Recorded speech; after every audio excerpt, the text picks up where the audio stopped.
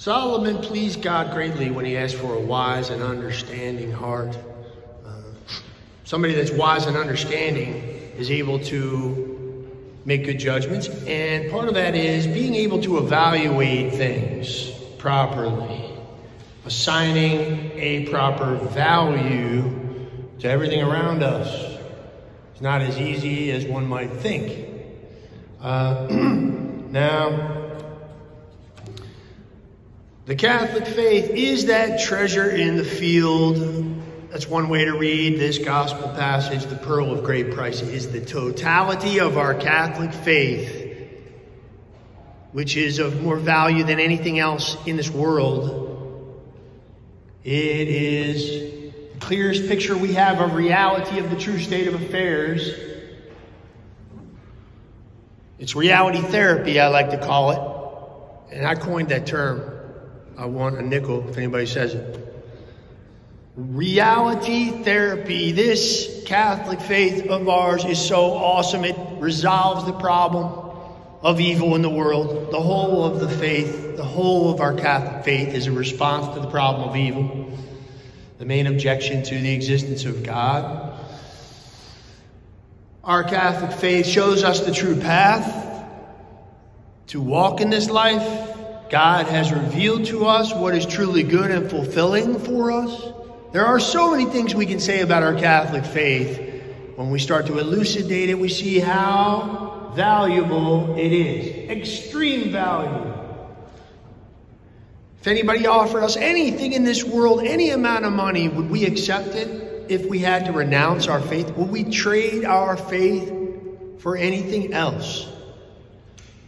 When we consider what our faith brings us, our Catholic faith, that would be a fool who would do such a thing. And here's a great story about a fool to illustrate this.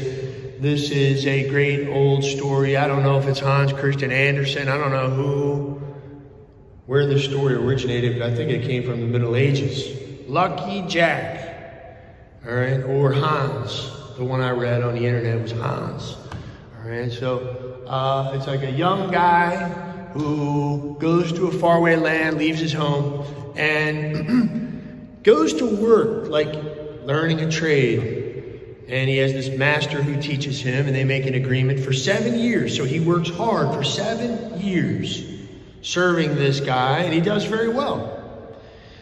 And after the 7 years are up, he says, I'd like to go home to my family now. I'd like to settle up with you. So the guy's like, certainly, you did a great job. And here's your reward for all your hard work. And he hands him a big lump of gold, as big as his head. Seems a little lavish. It's like a fortune. But that's the story. Now, a lump of lead as big as our head, bigger than our head, okay, I would imagine you need a wheelbarrow to carry that thing. But this kid wraps it in his napkin, slings it over his shoulder, starts humping it down the road, and he's like really getting exhausted quickly. He's dead dog, tired, and a guy comes flying by on a horse and stops and chats him up. He says, what you got there? What are you lugging? It looks heavy. He's like, yeah, it's a big lump of gold. He's like, well, man, you're getting really tired. Are you going to be able to make it? And the guy offers him his horse. He says, you know, this is so easy. You just sit here and then let the horse do all the work. So if you want, I'll trade you that lump of gold. You can have the horse. And Hans says, agrees, joyfully hands over his lump of gold, gets on the horse, takes off. The horse throws him off, though. And he's laying there on the ground, dazed, with his horse standing next to him. And guy comes walking down the road, leading a cow. And the guy convinces him, hey, you know, if you want, I'll tell you, I see that horse is a piece of work. He threw you off, huh? Well, I'll tell you, this cow right here is much more versatile than that horse. You can get all kinds of butter and cheese and milk out of this cow. It's a real gentle animal. So yeah, why not we make a little trade? I'm just to help you out. And Hans is like, yeah, sure, great. So happy how everybody's being so neighborly to him. And he trades out the horse for the cow. And it goes on from there. He ends up trading the cow for a pig and the pig for a goose and the goose for a whetstone at the end. Finally, he's on his way home. He's like, what am I doing with this dumb stone? Throws it into a pond or a well or something like that. And he goes home with nothing. That's what happens when we lose that sense of appreciation of the treasure we have, the pearl of great price in the Catholic faith. To walk away from that, to neglect it, not avail ourselves of it. What a tremendous poverty and what tremendous folly to do so. To squander this treasure when we're sitting on Fort Knox with our Catholic faith, the one true religion on the face of the earth that corresponds most completely with the true state of affairs, what is truly the case in reality. Salvation is from the Jews, our Lord said, and we're part of this pure stream fount of revelation, the fullness of the means of sanctification and grace given to the human race in our Catholic faith. And sadly, so many people sell off for something else, sell out their Catholic faith because they don't see the value in it. So I want to go through a few things here that I think will illustrate of what value it is to help us appreciate it and pay all the more attention to it. First of all, our Catholic faith is a treasure because it provides meaning for our lives, and that's what people want deep down. That's what's really truly gratifying and sustaining for our lives. Meaning. There is a crisis of meaning in our world. Yeah, we have all kinds of knowledge. Tremendous knowledge. Knowledge doesn't save us, though. Faith does. Faith is something received as a gift. And it gives meaning, a ground for our whole existence. In order to understand our world and have this comprehensive worldview that gives the world meaning so that we know where we came from, where we're going, what we're supposed to be doing in the meantime, before we have that kind of understanding and that broad, comprehensive vision, we first have to stand. When we receive the gift of our Catholic faith and we say, amen, like in a minute, we're going to profess our faith and we're going to say, amen. When we say that, I stake myself to this. I stand on this. We receive that gift of our Catholic faith, and now we have a standing, and we're grounded, and we begin to understand, and the world takes on meaning, is infused into it, a meaning the world cannot give us, and a joy the world cannot give us, that flows from that meaning. We have hope. A hope to withstand any of the trials that come downrange in this life. We can get through them. Because we know from that second reading today from Romans chapter 8, all things work for good for those who trust in the Lord. Okay? He's going to turn everything, he's going to write straight with crooked lines. He's going to get us through every single trial of our life. And it's only a limited amount of suffering. Temporary suffering for an infinite amount of blessedness. Not only does our hope sustain us in this life, we have the hope of the next to sustain us in this life. The thought that we're headed towards eternal blessedness with God. Perfect joy, no suffering. All our wounds healed perfectly. You won't even remember your pain. Our Lord says it'll be like a woman in travail after she has her child. When she's holding her child in her arms, she no longer remembers the pain of the delivery. For the joy that this child has been brought into the world, you won't remember any of it. You won't call it to mind even what you endured down here when you have this perfect joy and peace forever. And you will ask nothing of me on that day. All your questions will be answered. You will have total peace forever.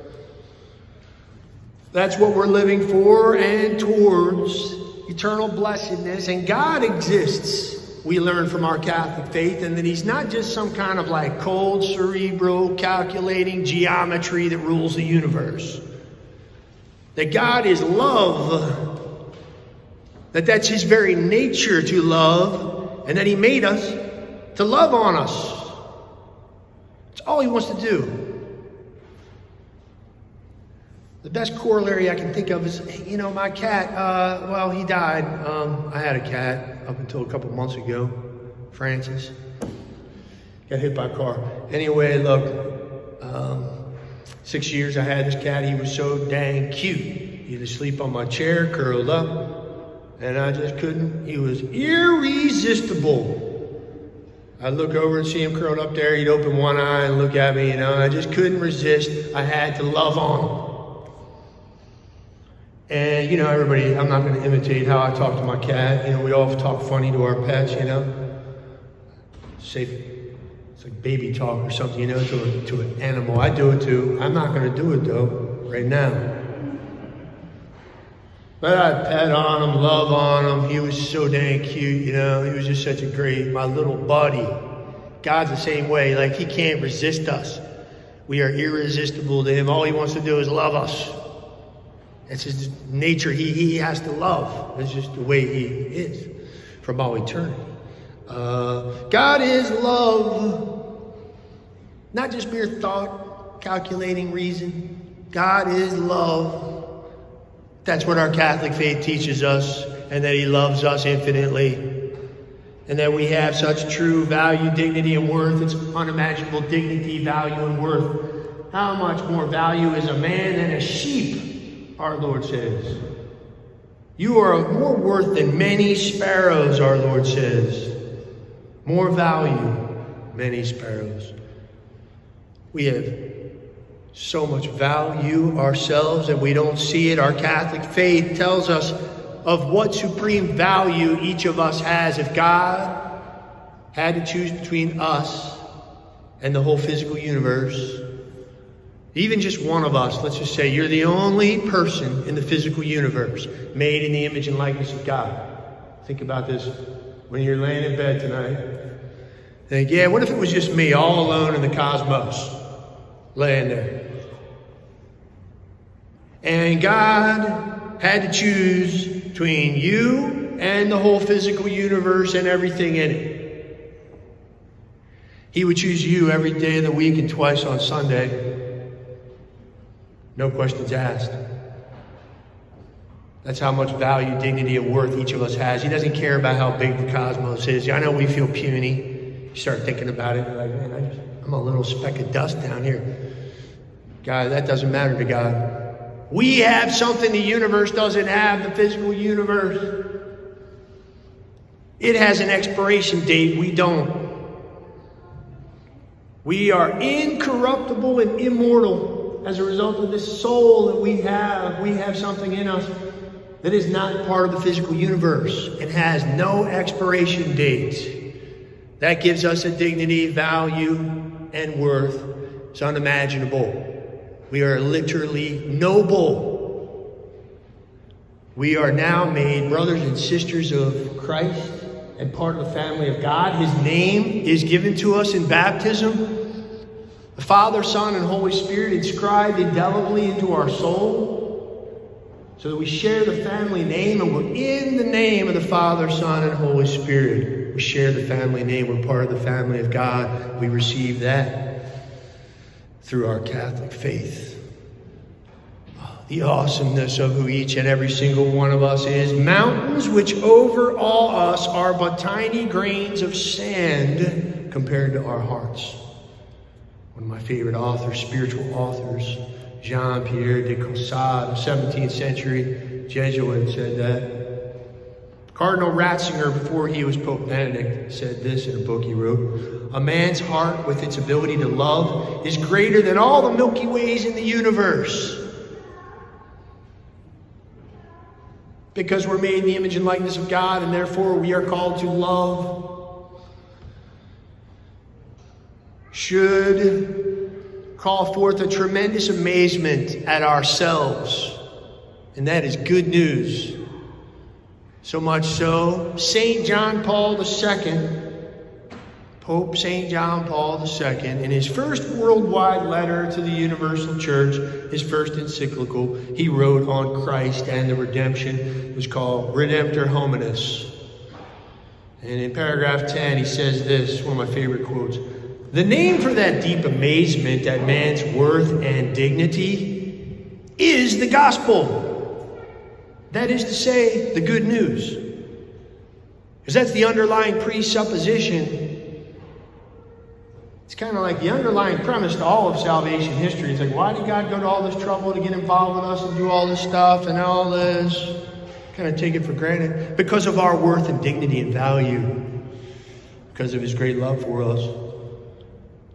That it is also called Christianity, St. John Paul says. That deep amazement at man's worth and dignity. It's the gospel, it's the good news, it's literally Christianity, he says.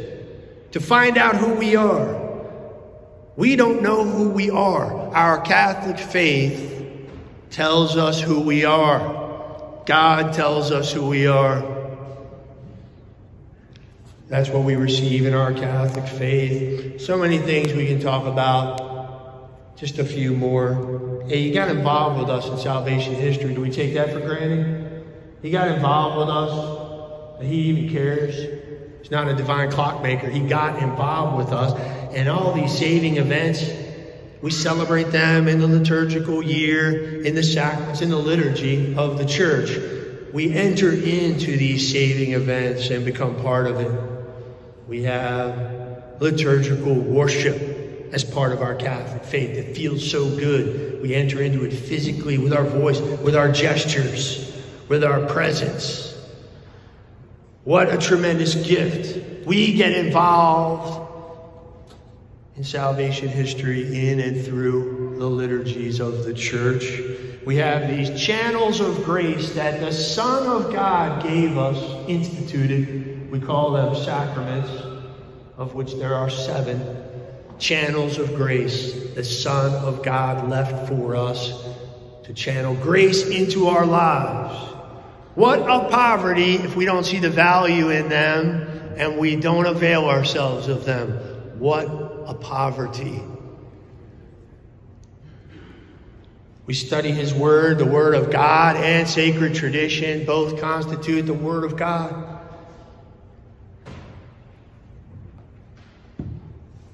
There's a woman specially chosen by God. Her statue standing behind me, who has a special solicitude for each one of us. We discover through our Catholic faith that we have a heavenly mother who's always praying for us and cares about our well-being, every single individual one of us. And then we also have a guardian angel. We learn this, discover this astounding fact. Matthew 18:10, do not despise one of these little ones, for I tell you that in heaven their angels always behold the face of my heavenly Father. Every single one of us, even the little ones, our Lord says, have an angel with them all the time who is beholding the face of God continuously, who's with us, assigned to guard us. And there's an entire cloud of witnesses cheering us on the other side. We learn this from our Catholic faith. There's a finish line for every single one of us when we cross over into eternity, and there's a whole team, our team, those who've crossed over. We just are the ones who happen to be walking around right now. Everybody else is on the other side. They're cheering us on. They're our cheerleaders. We learn this from our Catholic faith, solidarity we have in the fellowship of the family of God. We know who we are and where we belong. We truly belong somewhere. We discover friendship with God in a spiritual life, a God who has no limitations. He can attend to each and every one of us like we were the only one. Give us undivided 100% of his attention to each one of us. Everybody on the whole planet all at once without a struggle, because he's not restricted by anything, any limitations. We have access to the Supreme Being who is love. 24/7, 365, anytime we want. The presence of God is available to us, and his friendship, guiding, supporting, comforting us, guiding us. The awesomeness of what the spiritual life is, the life of prayer, the adventure of the spiritual life. We receive this through the gift of our Catholic faith. It's a treasure of inestimable worth. What supreme folly to walk away from it, to undervalue it. If we're smart, if we're wise, if we're truly understanding, we'll sell everything and buy that field.